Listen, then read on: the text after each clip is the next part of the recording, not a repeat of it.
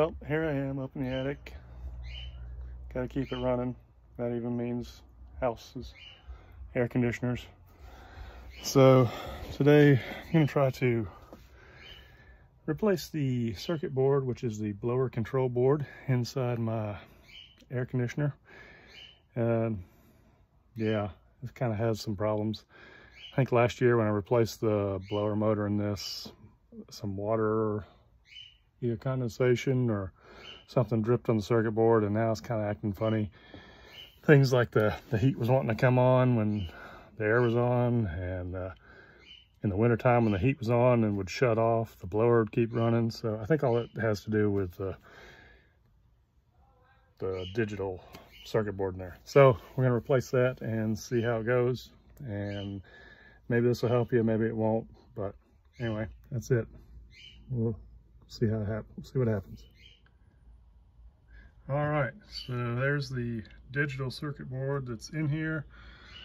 If your circuit board does have problems like mine did, and the heat was wanting to come on while the air was supposed to be on, so middle of summer and you don't want your heat firing off, I did have an AC guy come out here and just take a look at it, and his first thing to do was to take this white wire right here, which connects to the white terminal. And oh yeah, by the way, before you open this up and get your little fingers in here and stuff, make sure you shut off power. That's what this switch right here goes to. It goes down and kills all the power coming into this. Still be careful, there could be some capacitors that hold the charge, I don't know. But as far as this goes, this is just the white wire coming from the thermostat. The white wire is what sends the signal from the thermostat to the digital board, telling the furnace thing to kick on, and so that's disconnected.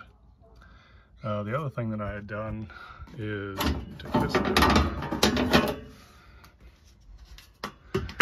I went in here to the ignition module thing, and I just turned this to off, just to make sure there was no chance that the burners would kick on while I was while the air was running before I had replaced the digital board.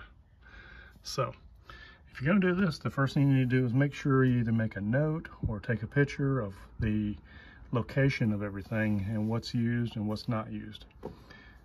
Now the wires from the thermostat are pretty easy because they're color coded. Yeah, so you have 4 wires coming from the thermostat, which come in on this one. Then you have 2 wires that go out to the unit outside. So even though this is red, it's hooked to the C, and the other one is a white and it's hooked to the yellow. So those are the 2 that are kind of different. But these over here, there's the yellow, the green, red, and my white. Those are the ones that are going to hook to the yellow. Let's see, green, yellow, white, red. And this blue wire here, yeah, he's not used. Okay, then we look over here. We have a large 6-pin plug right there. We've got a light blue, looks like a black or purple. So the light blue goes to the heat. The purple or black goes to the cool.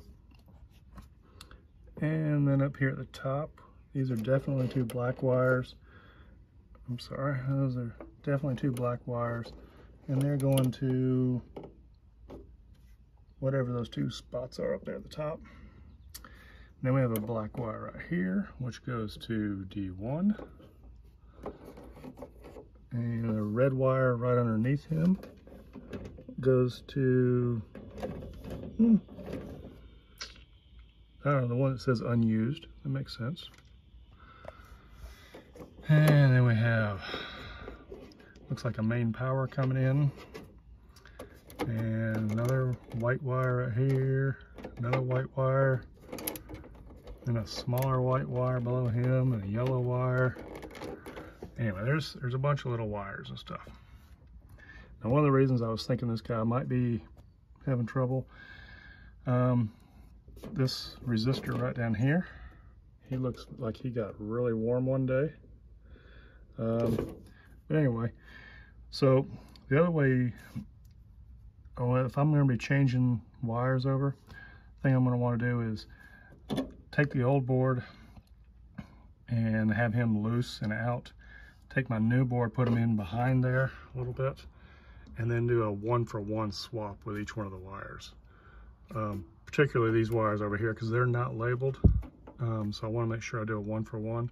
These wires over here, that's pretty easy. The 6-pin plug, he's pretty easy. But all these spade connector wires, those are what I'm more concerned with. So we're going to do that here in a minute. Let me get set up. Okay, so now I've taken out the 4 screws. There's 1 up there, 2, 3, 4, and this whole board will kind of pull out a little bit. Okay, so other thing, looking at the back of it, you see where some water had kind of gotten on that, and really looks pretty yucky in there. So here's my new board right here. I ordered it off of Amazon, and other than a few colors looking different and a few of the components laid out a little bit differently, he looks pretty much the same. All the connectors are about the same, or as close as I can figure. So let's start off by changing what we can. Okay, so like I say, you're going to just do a 1-for-1 swap. As you disconnect one wire, disconnect a wire here, you're going to plug him into that same location on the board here. So 1 for 1. Okay, you guys don't need to see me do all that. It's pretty simple. If I run into any problems or something that looks confusing, I'll do a little video and tell you about it. All right, so now we've replaced all the wires that are on the right side of the board, including the 6-pin plug. Here's the old board hanging out. The only thing I got left to change on him is the thermostat wires and the 2 wires going out to the outside unit. Okay, I still haven't mounted my board up in there yet, but just did a 1-for-1 swap out of these guys. One of these pins down here is kind of funky. He was this yellow one right here. He had another pin kind of ganged off him, so there's actually 2 pins or 2 wires connected to the 1 pin. So yours might be like that, maybe it's not. All right, so all this goes back up in here. In fact, I think I'm going to go ahead and mount that board, and then I'll disconnect the wires for the thermostat and mount those onto the board.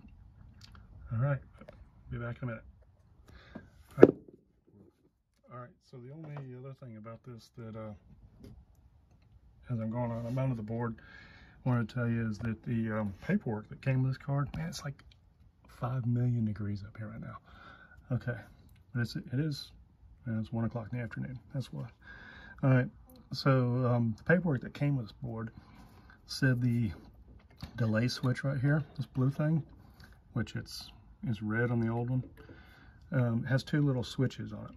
There's a 1 and a 2, and on when it is to the right, off is to the left. And the paperwork said it came with a already set in the 60-second delay. Now that's the delay time from when your burner kicks on until the fan kicks on. So that way you don't have, as soon as your heat turns on, if you had 0 delay, you'd have a little bit of cold air blowing out of your pipes before the heat actually had a chance to heat things up. So like I said, the paperwork said it had a 60-second delay already preset, but it was actually a 90-second delay based on the switches up in here. So right now, yeah, I don't think you can really get a good view of it, but so I changed mine to a 60-second delay, which matches what my old board had. 60-second is what it's supposed to have been defaulted from the factory. So yeah, I don't have the paperwork up here with me right now to show that, but anyway, that's one more thing to talk to you about. Now I'm just going to be swapping over these wires here. Okay, this is the red wire from the outside unit. He's going to go to this top one right here, and then I'll go so forth and so on down there. All right, so get that done. All right, so now I've got all these guys put back on here. Did have a terminal lug for the yellow and white wire right there, but these are captive screws, meaning they don't want to come out all the way when you take them out. So I just cut the terminal lug off, stripped the wire back, and put them on there, wrapped them around. So that's all good. I've got all my 4 screws holding the circuit card in. Let's go ahead and turn my ignition module back on. And he's plugged in good. All right, so now I just need to button him up, put the cover back on him, and turn him on, see how it goes. It's warm in here. Like I said, it's only about 5 million degrees. So anyway, very warm in here. Can't really tell from the video, but I feel like I've just gotten out of a pool, soaking wet. So hopefully this works and we don't have to be up here again this year. All right. Oh, one other thing that you may want to know, and all air conditioners are different, but sorry, bouncing around there. This air conditioner, to get to here where my circuit card is, was pretty easy. I just took out the 2 screws, pushed up on this a little bit, and then this panel came right out. This panel here will come out at any time just by lifting up on it and pulling out. But be aware when you do that, there is, I must be thinking of an old air conditioner. I thought there was an interlock switch in here, but apparently there's not. Anyway, but you don't have to necessarily take this panel out to get to the section that has the circuit card in it. And a lot of these just lift up and push down in place. So now we're all ready for that. I guess we will turn it on, and hopefully if there's any explosions or magic smoke escapes, it'll all stay inside there. So now I'm just going to go up to my little switch right here, turn him on, and wait and see what happens. Here's something going on in there. Sounds normal. So as I'm gathering up my tools, hopefully we'll hear a compressor kick on, and I think I hear Freon flowing through the low pressure line right now. All right, so you guys know. Let's see, where are we? This is your, from the way I was explained to me, this is your low pressure line, and it's already starting to feel a little bit cooler. This is your high pressure line. I don't know which one goes which way. The low pressure one, when you're outside looking at it, should, well, the way the guy described it to me, should be bottleneck cold. Like the beer bottle, the neck of a beer bottle, when you take it out of the fridge and it kind of condenses just a little bit of moisture on it. That's how this guy should be. And he's already feeling cold. I feel a little bit of an air leak around here, so I probably need to goop that up with something. This is your air handler, the top part up here. It handles the air before it goes out to the different ventilation ducts. And then this is where the condensation inside the air handler is supposed to drain out and goes all the way down and outside. So anyway, feels like we got good things going on. I feel cool air coming out up here. So I think that our circuit card replacement was a fix, and that's good, because now I'm ready to go somewhere where it's nice and cool, not a million degrees. I feel like I'm standing next to the sun, and hopefully this works out for you. And like I said, keeping it running is not just about cars, but it's about anything you own. It's a lot cheaper to keep it running in most cases than it is to have somebody, or than to buy a new thing. Sometimes keeping it running is having somebody else do the repairs, but I like to do a lot of mine myself. That circuit card I bought today was $134 off Amazon, so pretty reasonably priced. Yeah, if you got questions, you can message me on the channel. I'll get back to you. Otherwise, have a great day. Here's the paperwork for that delay switch. You can see, depending on which position the 2 switches are on, here's your 2 switches. On position is closest to the number in this drawing, but if you're looking at the card as it's mounted, on would be to the right. So it says default when shipped is 60 seconds. Position 1 should be off, and position 2 should be on. Mine was not that. Mine was just the opposite. Mine was a 90-second delay, so I think somebody just got them mixed up. Either way, it's not that big a deal. It's just how your heater blower control delay. So anyway, I wanted to show that to you. Thanks for watching.